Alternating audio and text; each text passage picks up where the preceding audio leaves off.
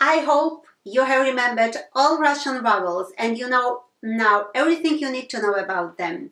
Hi, I'm Svetlana from lmastery.com and in today's video we are going to learn consonants.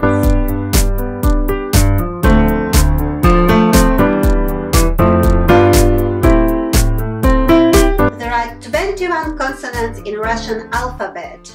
I would like to make this video not too long. I don't want to take too much of your time, and I know it's hard when it's too long and too much information. So I will do my best to do this video not that long, but at the same time to do it as much effective as I can. So let's meet the consonants of Russian alphabet. Actually, we met them before. We have imagination how they look like. Maybe we haven't remembered all of them, but memorized all of them. But now we are going to do it.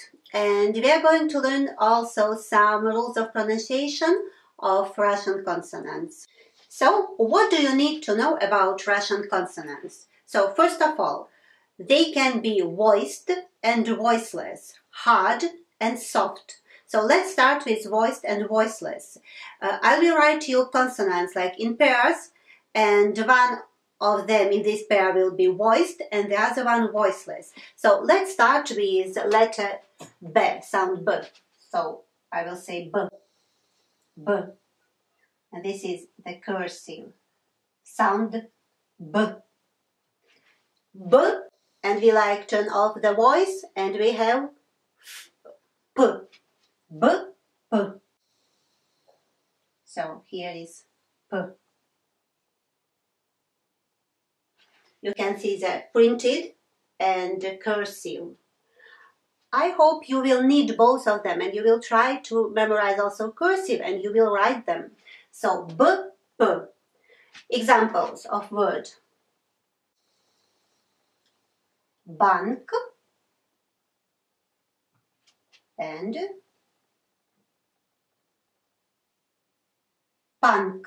B, P. Bank, punk. Okay, the next consonant will be V, letter V. V, sound V. So the next is V. V, sound V. And the pair is F. Sound F. V, F. Examples. Vrag, vrag. Frak. V, F. Vrag, frak. It doesn't matter now what the words mean. I will translate you some of them, but you don't need all. Now we concentrate on reading. This is the most important for us, to memorize the letters, to pronounce them correct. So here we had V, F. The first pair was B, P, V, F, and now it will be G, G. This is how it looks in cursive. Sound G. The pair is K, K. Sound K. G, K. Examples of words. Who can read this? Try to read. We have G, K. And I will put the stress. Golas. We don't have stress here, do you remember? We pronounce it like A. Golas. Kolas. G, K. Golas. Kolas. G, K. Next pair is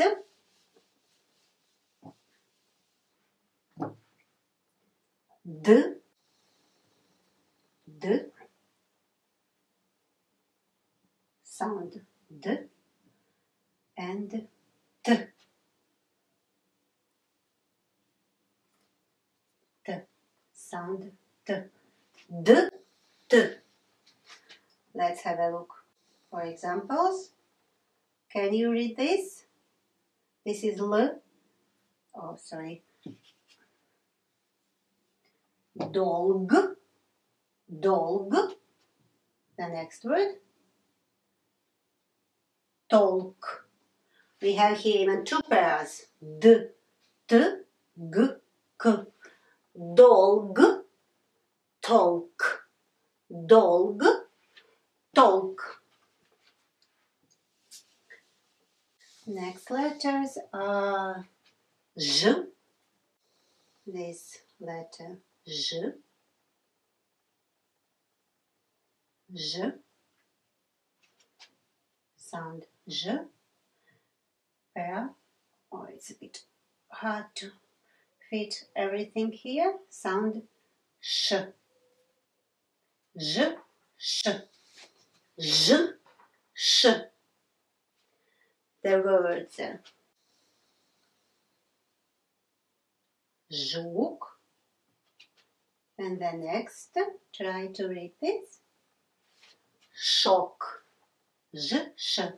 Жук. Шок.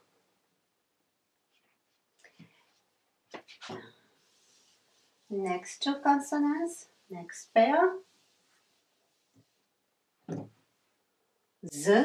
Looks like three. Z. Sound Z.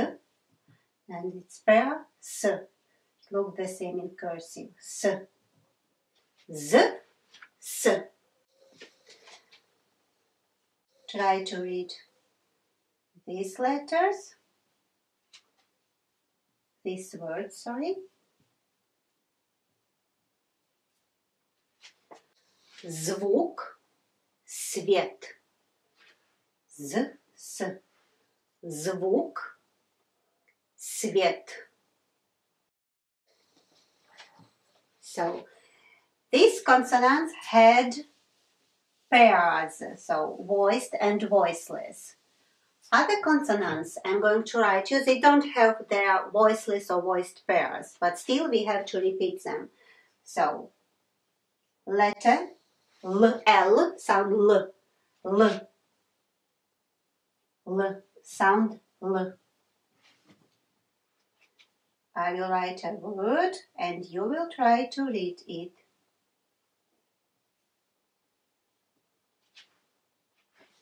Лимон, лимон. L, limon. So actually, this letter is voiced, but it doesn't have unvoiced, voiceless pair. Next letter, M, sound M, M. Mama. Мы, which means we. Mama. Мы. Next letter we will meet. Next one, it's N, N. Sound N. Sound N. Нос. Нос.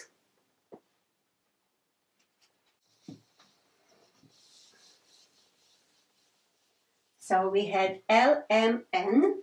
One more. The next one, R. Sound R. A bit more hard than in English. R. Rock. Рука, hand. I'm sure you know what is rock. Rock. Рука. We have one more unpaired voiced consonant, which is I kratki, the name of it, I kratki.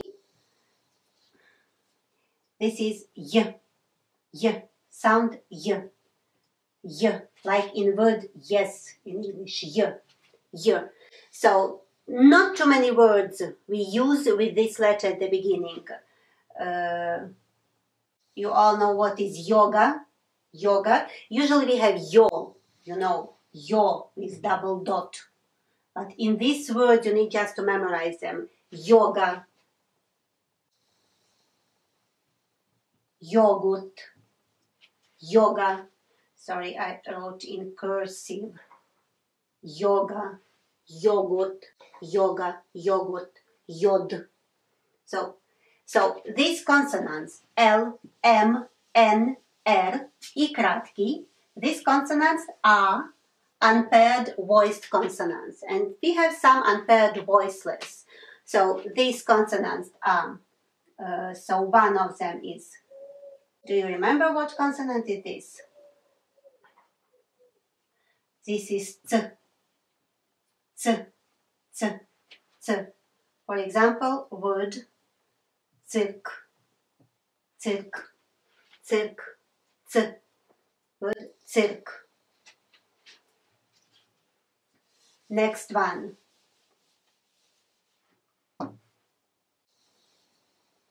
Ch, ch.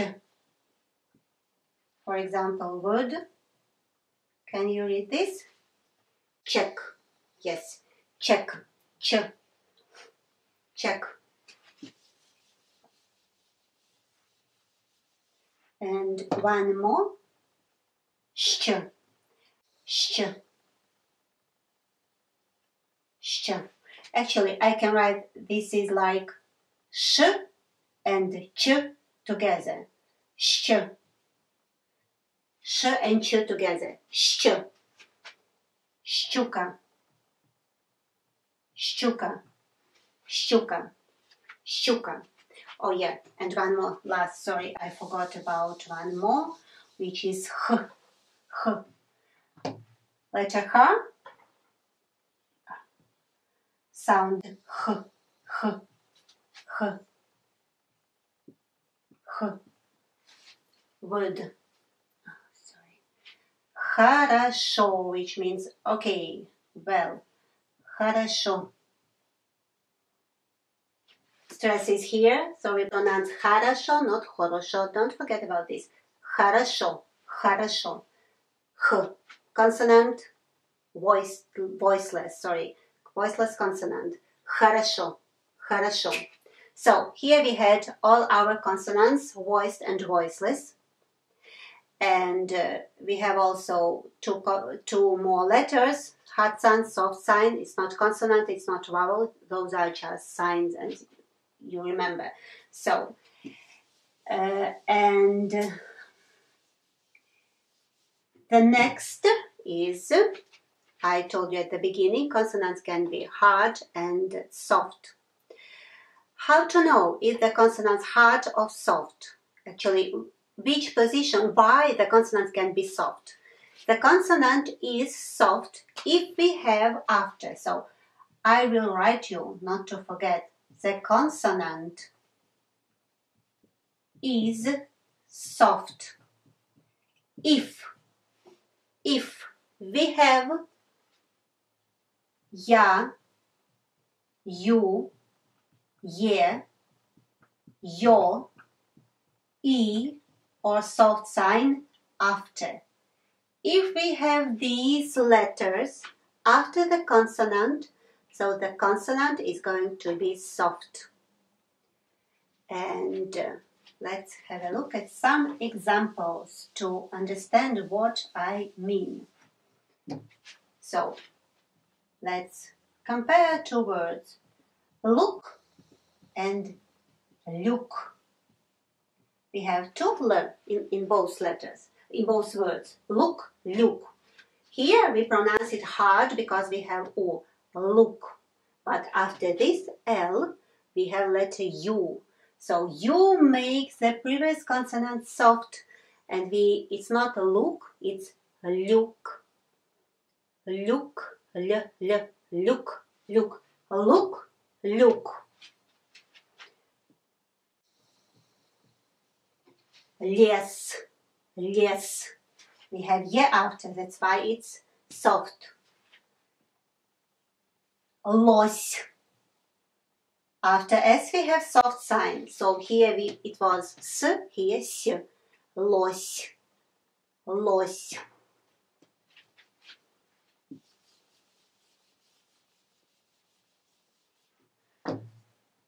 Тень, тень, shadow. Тень. Yeah after T makes it soft. Ch. Soft sign after N, make it soft also. Make soft. N. So we have тень. Тень. Both consonants are soft. Тень. Mama. Mama. And мясо. Мясо. Sorry, this is yeah. Мясо. We pronounce R because we don't have stress. Mama and мясо. M and this is M. Mama, ma, ma, ma, ma. Мясо. Мя, мя, м. Мясо. Mama, мясо.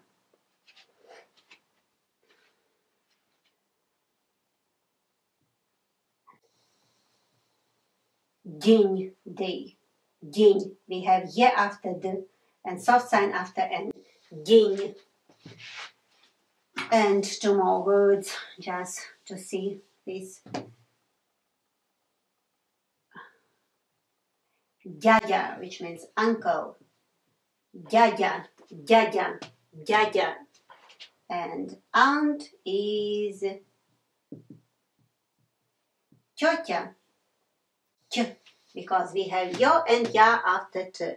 Тетя, тетя. So these are hard and soft. And now some rules about pronunciation of Russian consonants. And I am going to tell you again, and I said I told already in the previous video, rules not to make our life harder, but to make it for you. I think if we use these rules, we just pronounce more natural. So, the first,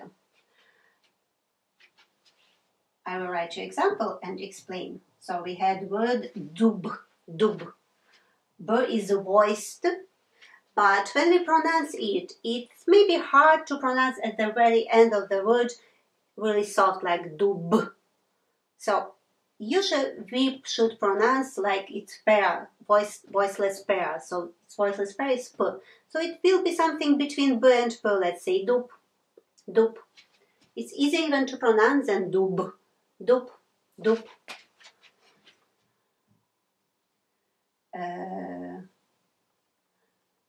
Bog, bog. So the pair of it K, so it will be K. Here we will have P. Just, I mean the sound. Dub, bog. So at the end of the words, voiced consonant becomes unvoiced.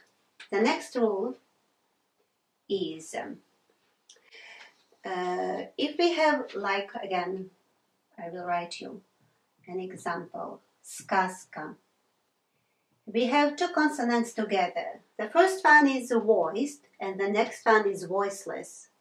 And it's hard to pronounce them like they are like сказка. It's more natural to say сказка. It's because this voiceless consonant influences the previous one and makes it also voiceless. So we have its pair here, not z, but its pair is s, voiceless pair, s. So we pronounce it сказка, сказка. And the same in word football. Football. T and B. B is voiced. It influences the previous consonant and we makes it voiced also. So it will be not, we don't pronounce it football, but football. So it's closer to D.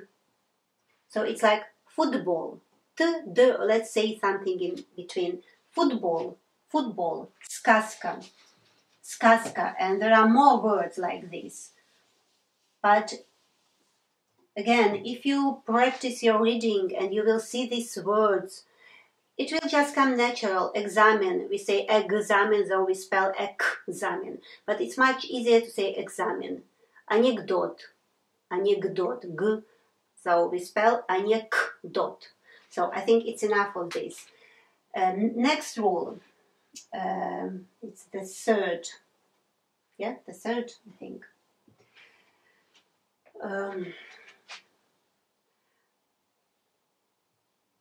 A lot of foreigners are confused when they see long words, and especially if there are some consonants one after another. So, здравствуй, vstv. So sure, it's hard to pronounce all of them like здравствуй. It's possible, but it's easier to say just здравствуй. So we drop this word. But when we write, we cannot just forget about it. We need to write здравствуйте, but we pronounce здравствуйте. The same with the word солнце.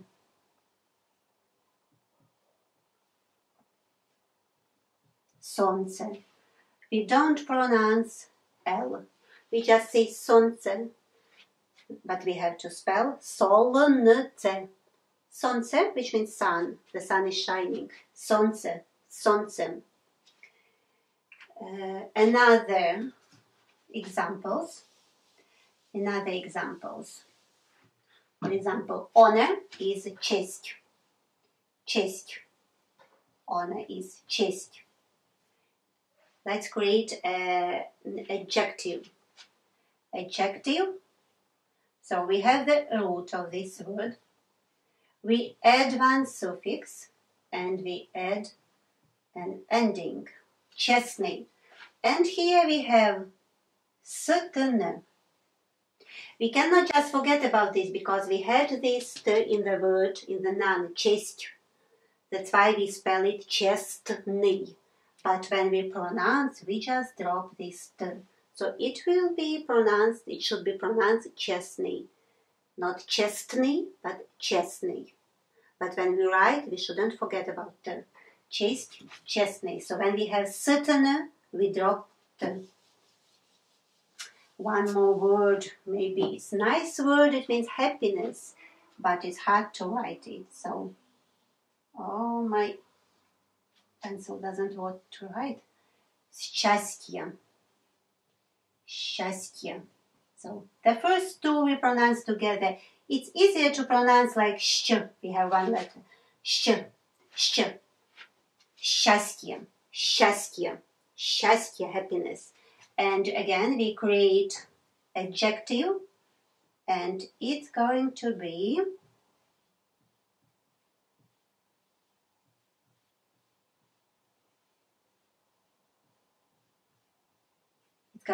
счастливый. So, as it was the root, so we still have this t, and we create adjective. So we have these three together. Светлый. Счастливый. But when we pronounce, we drop счастливый, счастливый, счастье, счастливый. So when we have certain, we drop the middle t. We have just сын. Светлый, we just drop t and we have sil. Счастливый, счастливый. So as you can see, these rules are really just makes our life easier, our pronunciation easier. So we don't need to pronounce all those consonants. Счастливый. One more. Star in Russian is звезда. Звезда. So we also practice reading with you and try to memorize all these consonants. Звезда. We have zd. Звезда. And we will create adjective. Adjective will be звездный. Звездный. So we still have zd, but we have also n, which we needed for creating adjective. Звездный. Zdn. We just drop this d. We just drop it. And it will be звездный in pronunciation. Звезда, звездный. But when we write, we will maybe write dictations with you. So you need to know звездный, we need to write with d because звезда. Счастливый, we need to write with t, счастливый, because it's счастье. So here we go. And these were the most important rules, and just some more to remember for you. Word что. Что means what. So we don't pronounce it что, we pronounce it что. I will write you in English. Что. So sh, these two. Что. Just remember this. Don't ask why. Just remember. Что, it's not что, it's spelled что, but pronounced что. Что. What is this? Что это? Что это? What are you doing? Что ты делаешь? Что. And another thing I wanted to write you. We're almost done with all this, so don't worry. Его. We spell его. Also, у него. And some others. I will not write all words, but very many words when they have go at the end, this go pronounced like vo. Его, у него, его, у него. And I think that's it, what I wanted to tell you.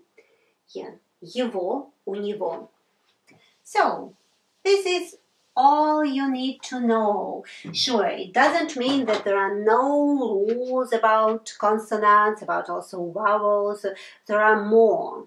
But these, the rules I wrote you, these are the most important you need to be able to read correct, pronounce correct. And if you are going to learn maybe somewhere in university, you are going to be linguist, so you need to know more, something more. And also you will learn some more, but in future.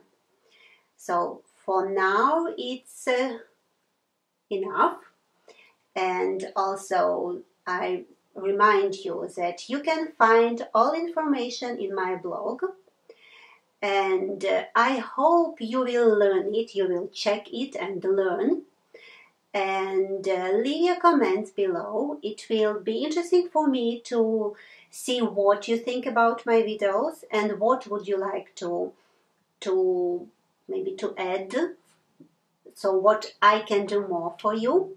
So please leave your comment, subscribe, and stay with me. See you in the next video. Bye bye.